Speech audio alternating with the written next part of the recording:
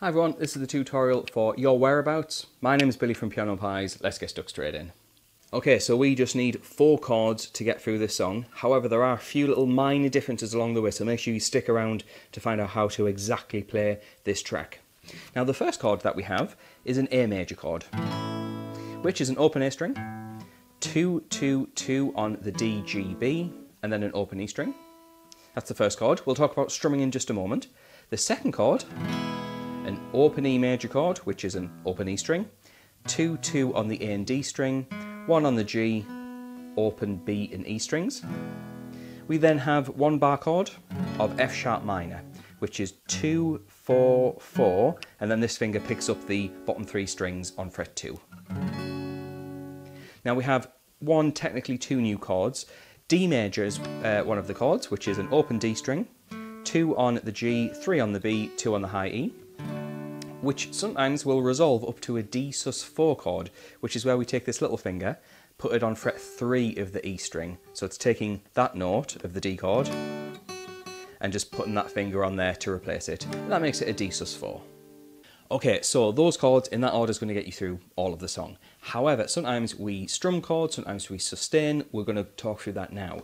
And in terms of strumming, we have the same type of strumming for every chord in the opening section of the song, which is this.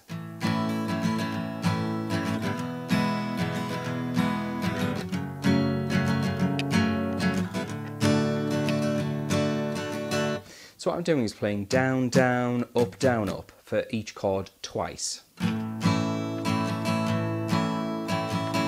But the second down is more emphasised. It's got a bit more of an accent to it, a push. Down, down.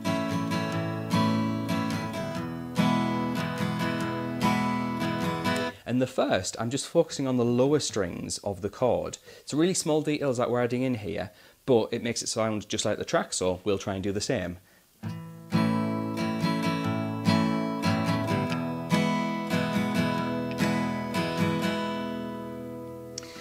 Now, those 4 chords, technically 5, like I said, will get you through most of the song. However, at times, they add in an extra bar of D major with the D sus4, sometimes they don't.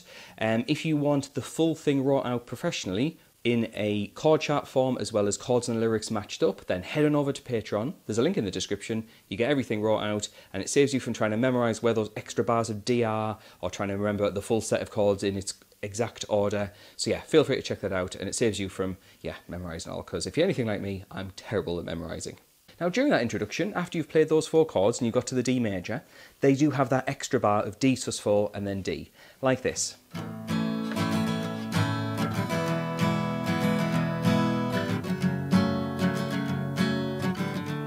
Then here it comes, D sus4, back to D. I'll just play that D sus4 bar once more and watch out for that little finger. Notice I'm playing once around the strumming pattern for D sus4 and then once for D.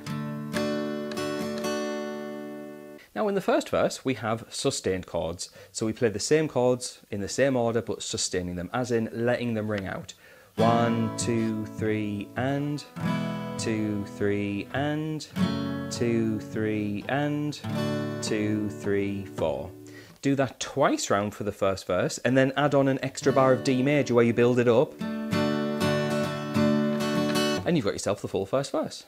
Now I'm not going to try and pad out this video, basically just listen to the song and watch out whether it's sustained or whether it's strummed, whether there's an extra D sus4 or not, and then you've got the full song. If you are wanting everything right out so you don't have to really listen out for it, you can just follow it along on a sheet, then like I said, head on over to Patreon.